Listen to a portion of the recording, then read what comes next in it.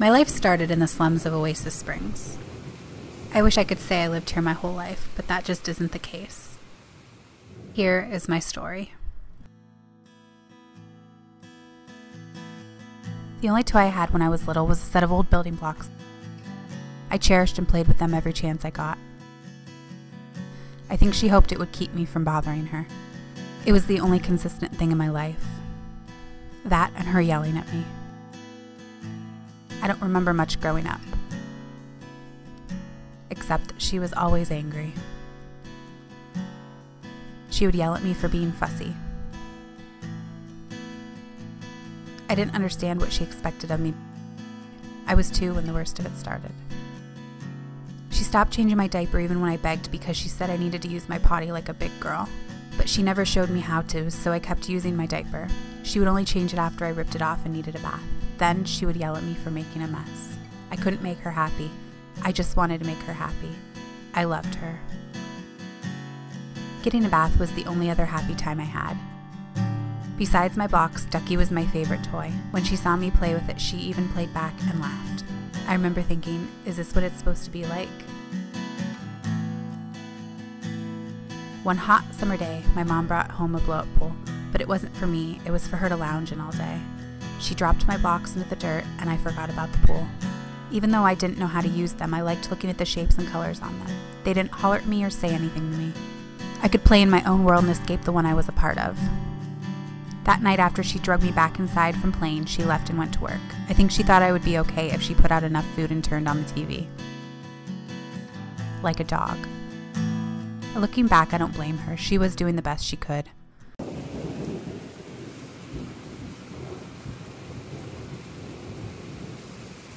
It was starting to storm outside and I was unusually fussy because I was tinying alone. I just wanted my mom to comfort me. Something she never did, but somehow I knew it was what I needed. After I calmed down some, I wanted to play with my blocks. When I looked around to find them, I realized they were still outside. I wobbled down the stairs in my dirty diaper and socks. I still wasn't good at walking. I found them just as a big bolt of lightning hit our house. It was then I realized I was in a big, scary storm. I cried and cried until a neighbor from across the street saw me out the window. I don't remember how I got inside because I had my eyes closed tightly, afraid of the thunder.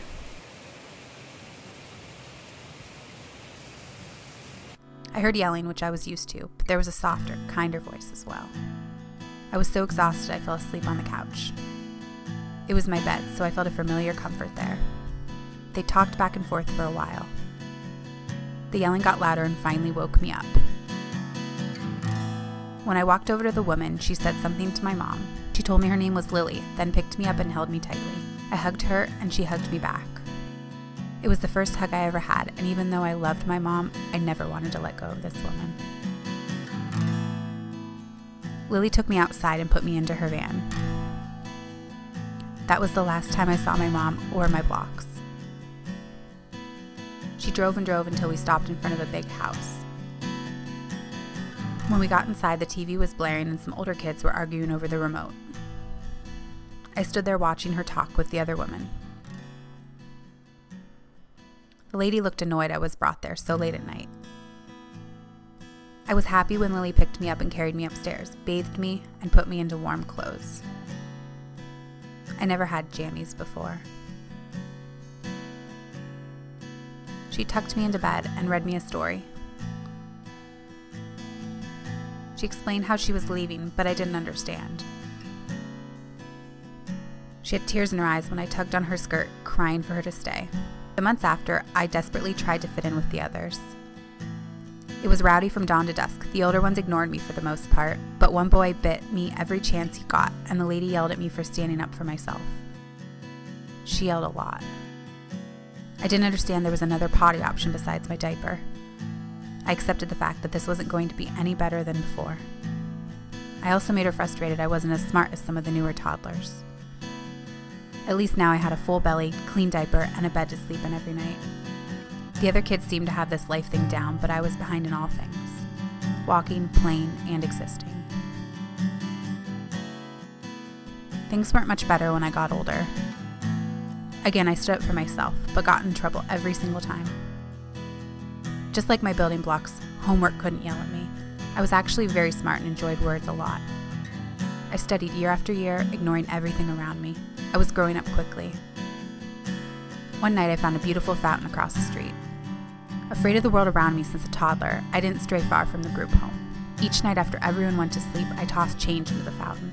I made a wish for a real family, a mom, a dad, and maybe even some siblings. What was out in the world for me? Would I be alone forever?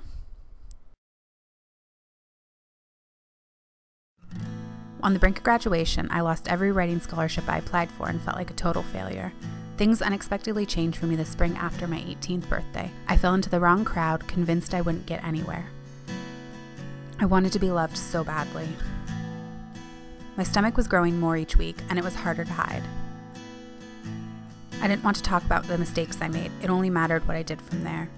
I was scared, but couldn't hide this much longer.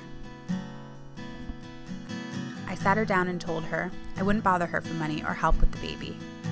I just didn't want to raise my baby the way I was raised. She told me how I was smart and kind, even though I went through a lot in my young age. Then she reminded me I was aging out of the group home after graduation. I stood up for myself, but she kicked me out right then and there. She told me how ungrateful I was for the roof I've had over my head all these years. She was right. All it was a roof. No love, no compassion. My world turned gray when it should have been turning into so many different colors. I packed a box of belongings, never looking back again, and hitchhiked to Brindleton Bay. I walked around the beach until a path drew my attention. The path eventually led to a bare plot of land. It was empty and uninhabited, with overgrown bushes and trees, keeping prying eyes from it, unlike the rest of the bay. It was then I realized there was a reason I was here. A cozy seaside town. This is where I would put down roots and start my own family. This was our home now, and no one could ever take that away. I wouldn't let them. So here I am, 2 years later. I have a beautiful daughter named after the social worker who helped me when I was little, Lily. I can't give her the things of this world, but I can give her love and attention and teach her how to walk, talk, and play, things I never got to learn at her age. I do odd jobs here and there as I build a nice garden for us so Lily never goes hungry like I did. We still don't have a lot of belongings. It's been hard being a single mother without a home, but I work hard trying to give her the life I never had. We go to the park every day so Lily can play with the toys and others her age. I try to push her to make friends with others, but she hides behind my legs. She is so sensitive. When it's raining, we go to the library so I can work towards my GED.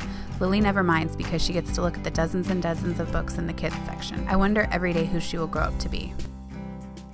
Another thing Lily loves is the pool. Every summer I become more aware of how my actions affect her. It was summer when I was taken away from my mom, so I'm extra careful to savor these moments together. I make sure she gets a hot bath every night at the community pool's restrooms. I may embarrass us, but I have peace to know that she is taken care of. She's learning so many words I never knew at her age. I'm doing the best I can. Sometimes I wonder if my mom is still alive. I also wonder who my dad is. For now, I'll try to enjoy this beautiful life we are living here in Brindleton Bay.